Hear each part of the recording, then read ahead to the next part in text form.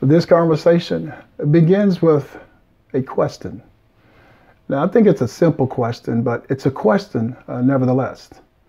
It's a simple question, but it deserves, it demands a powerful, a significant response from you and I. Yes, it does. The question is, do you love God because God is God? Or do you love God because it's a commandment? It's a requirement.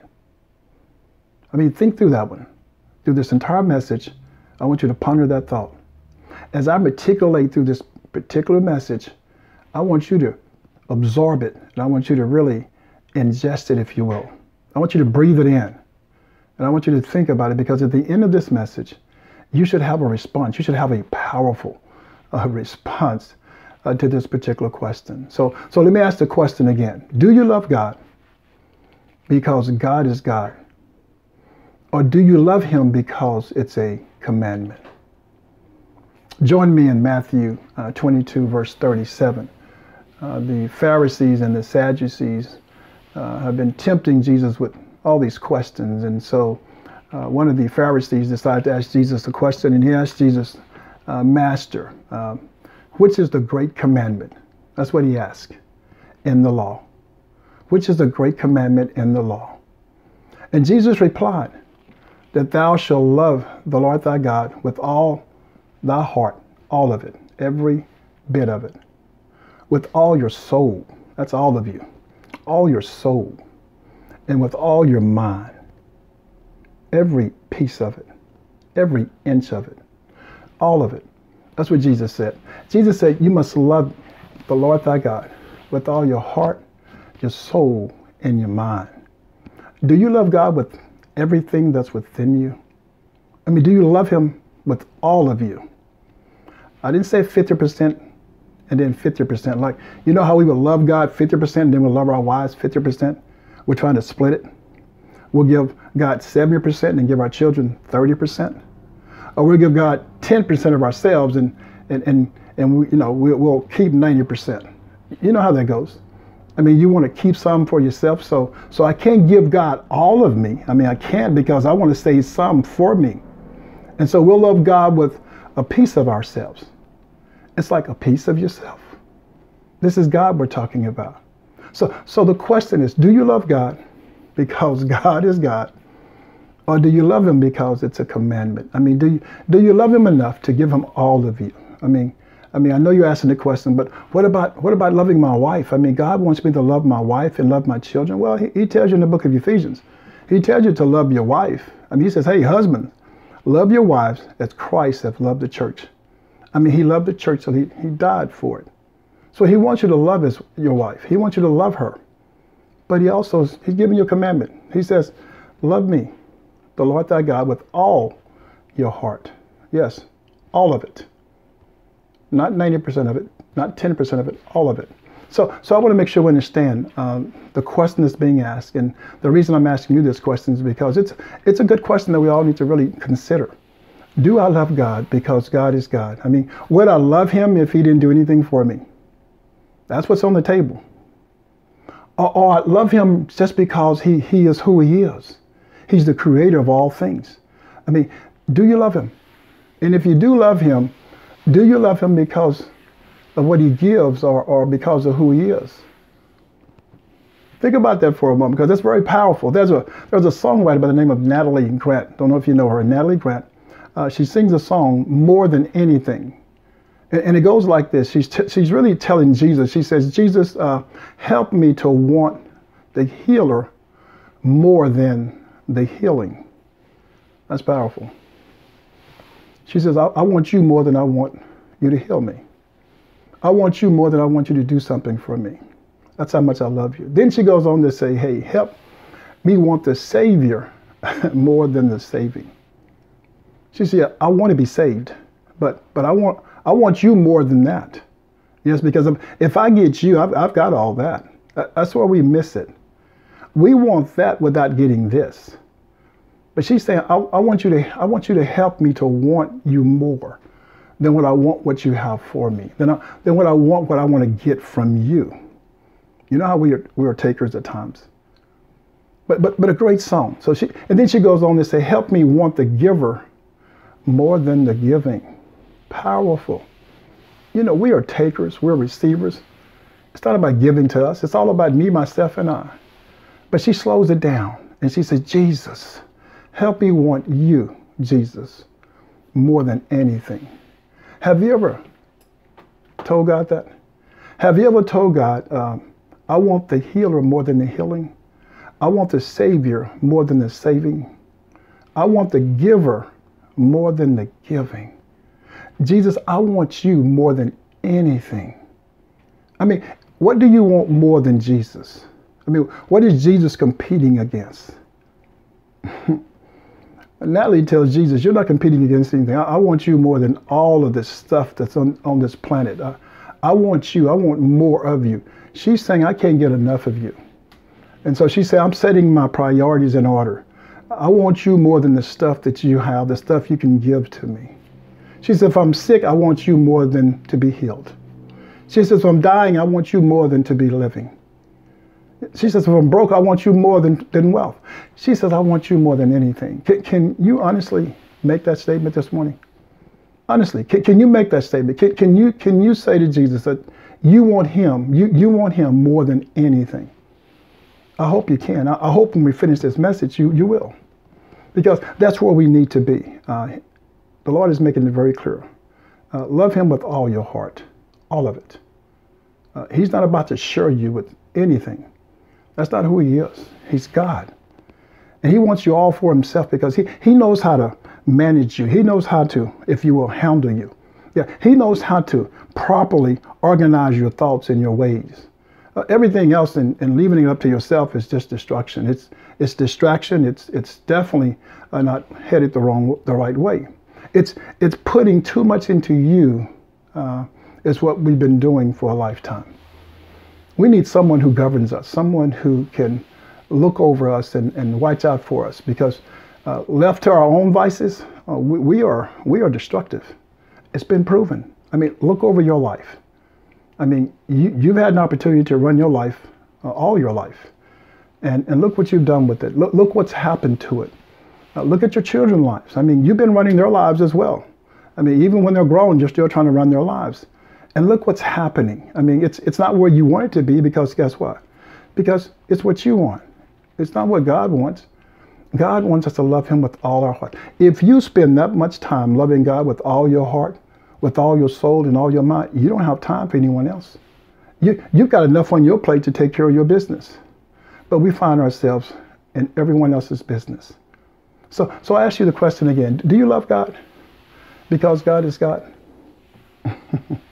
Or do you love God because of what you can get from him? Is that who you are? Are you that type of person? Now, I don't want to have a serious message here, but it's just a serious message because it's just God's business, you know? And I want you to get this. I want you to get this. I mean, do you love God for who he is, or do you love God for what he gives? That's the question. Yeah. Are you in love with him? That's powerful. Are you in love with God? Are you in love with what God can give you? We're going to stay focused just right here. Are you in love with his promises? Is that who you are? I mean, I'm just asking the question. I mean, who are you in love with more? Is it God or is it yourself? I mean, think about it for a moment. Do you love God because he is the God of creation, all creation, all creation? I mean, do you love God because, you know, we've been told that he's omniscient. He's all-knowing. That's powerful. He's all-knowing. He's all-wise, and he's all-seeing. I mean, who wouldn't love a God like that? But then he's more than that. He's omnipresent. He's everywhere at the same time. I mean, do you love God because he's everywhere at the same time? Because he's all-knowing? And then it says that he's omnipotent. He's all-powerful. Wow. He's able to do anything. Anything. You've heard that song, Anything. He's able to do anything. He has unlimited power. That's the kind of God I want to serve. That's the God I'm madly in love with. I mean, he's almighty. He's supreme. No one has more than him. No one is more powerful than him. No one can do more than him. Is that the God you fell in love with? Is that the God that you love? I mean, think about it for a moment. Do you love God because God is God? Or do you just put up with God because it's what you think you have to do? I mean, come on. Some of us, we just that bold. We just go along to get along. I mean, do you love God because you feel like you're putting up with him because you have to? Because it's a requirement? I mean, think about it for a moment. I mean, do you love God the way you love your girlfriend or your boyfriend or your wife or your husband? You know how you love that old boy, that boy you met, you love him so much you went on Google, you went on social media, and you looked up everything he's ever done because you wanted to know exactly who you were getting yourself hitched up to. And so you made sure you studied everything you could read about him. You did your research. You went through the internet. You asked friends, and you wanted to see his mother and his father, and you definitely wanted to see his siblings. And you wanted to make sure that you understood who his friends were, his close friends, because you realized that you needed to do all the research in advance before you said I do. Let me ask you a question. Do you settle yourself down? Do you go on social media? Do you go on Facebook? Do you go on Google? I mean, do you go to the library and research God? Because you want to say I do to him, so you want to find out everything about him. Do you take the time to study God?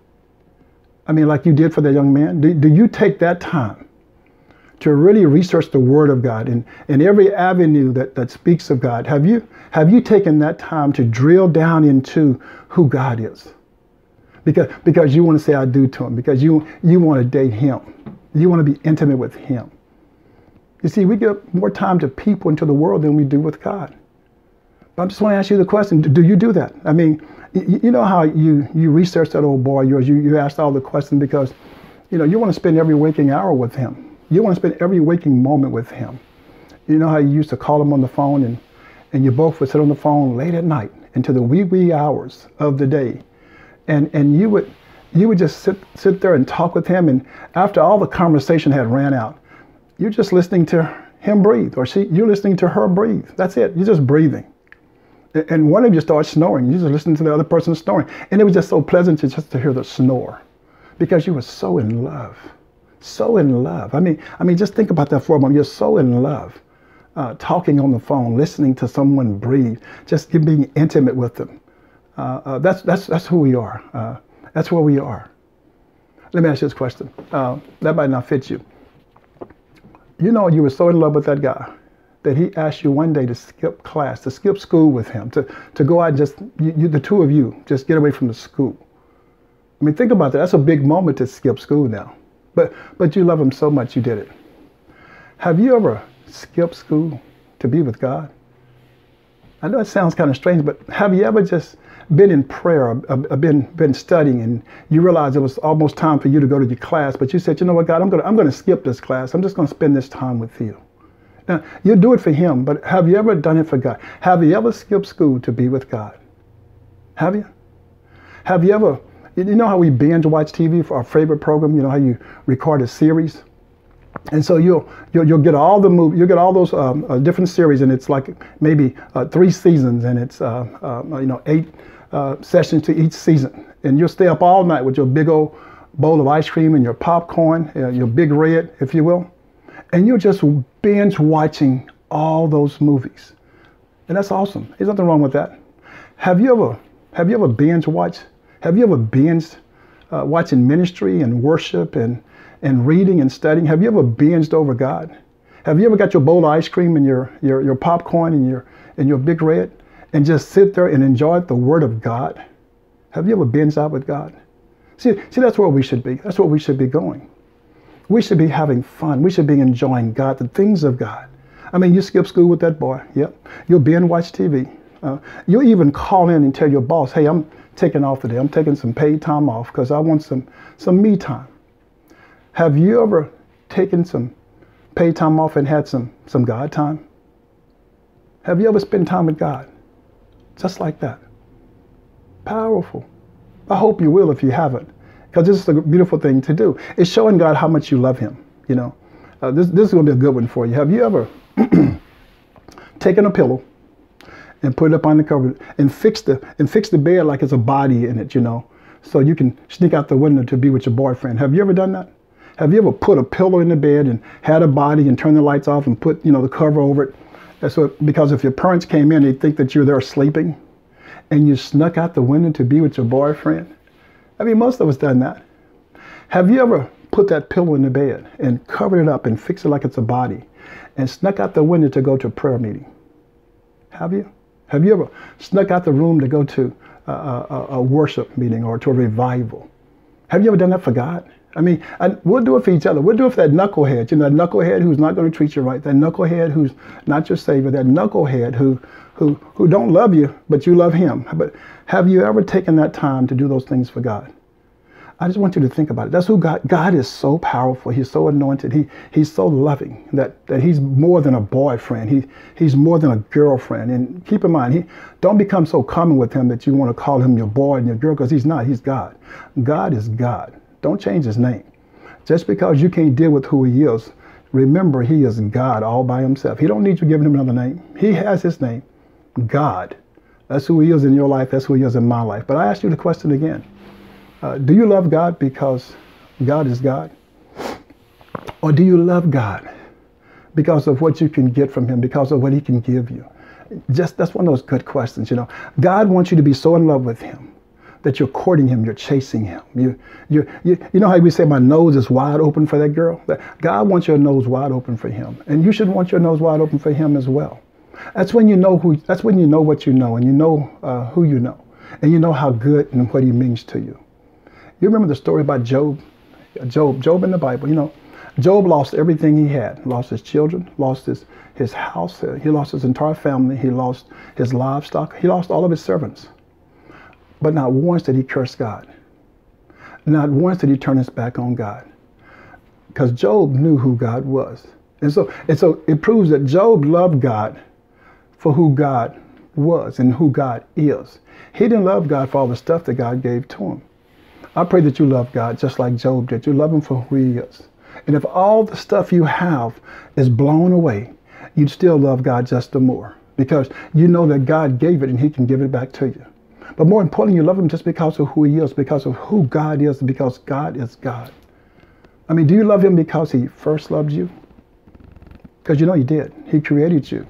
The Bible talks about how he thought of you before the foundations, before the creations of the whole world. God had you in mind. So do you love him because he first loved you? I mean, do you love him because you fear him? Or do you love him because of all the stuff that he can give to you? I mean, there's a correlation between all of it. I mean, do you love him because he can heal you of your blood pressure? Because he can heal you of your blood pressure issues, your diabetes issues? I mean, do you love him because he can pull cancer out of your body and take it from you? I mean, do you love him because he delivered your son off of methamphetamine addiction?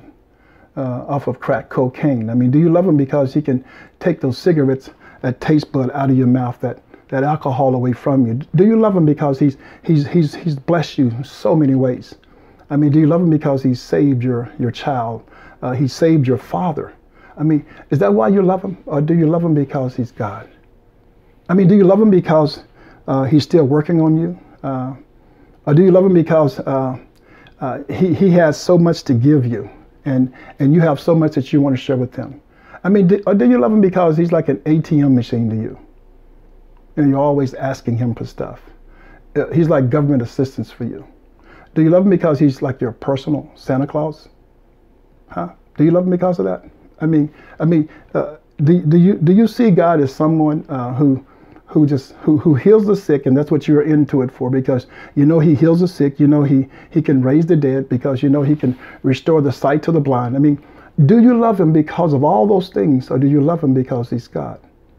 I just want to stop by and ask those questions. I know it's got you thinking, and I want you to think, because it's something to think. I mean, do you love him because of his mercy, because of his grace, because of his glory? I mean, do you love him because the universe obeys him, nature obeys him, the animal kingdom obeys him? I mean, do you love him because he's just that powerful? I mean, do you love him because the nature cries out to him? I mean, God can have nature worship him. Do you love him because of who he is? Because God is awesome. I mean, do you love him because he's the rose of Sharon? Because he's the lily of the valley. He's the Lion of Judah. I mean, do you love him because he's a bright and morning star? I mean, do you love him because he's the root of David? I mean, do you love him because you know he knows the end before the beginning? Because he's the Alpha and the Omega. I mean, do you love God because God is God? I mean, I think I've given you enough here to think about. Do you love him because, I mean, do you love him enough that when you go on vacation, you take him on vacation with you? You take a vacation just for him. Do you love him because when you fast, you don't fast asking for stuff. You fast embracing him, you know. We could all fast and ask for things for our loved ones and for ourselves, but have you ever just fasted because you wanted to show God how much you love him? You wanted to demonstrate that you love him so much that you're going to go without for him? You remember the story about Daniel and the Hebrew boys? I mean, they would not come up for their diet. They would not come up for their diet. They would not bow before the king because they love God so much because of who he is. That they said, you know what, we'd rather just die. We'd rather go into the fiery furnace and just give up our life. But we're not about to bow before the king. And God blessed them. God will bless you. If you love him for who he is and stop loving him for what he gives, he will bless you. He's already your hedge of protection. I mean, he's already given you his only begotten son. So he loves you enough to bless you. To bless you. So I just wanted to stop by and ask you that question. I just want to stop by and pour it into you. Do you love God because of who he is? Do you love God because God is God? Or do you love God because of what he gives? Hey, I pray that this has been a blessing to you. I pray that you take time out to really focus on why you love God and why you should love God. I pray that you take the time to understand that he's always been, he'll always be here. But do you love him because he loves you first? He gave his only begotten son. I pray you love him because you just love him. Because you love him, because you love him, because you love him. In Jesus' name I pray. Hey, let this be a blessing to you. Remember, God is God. Have a blessed day.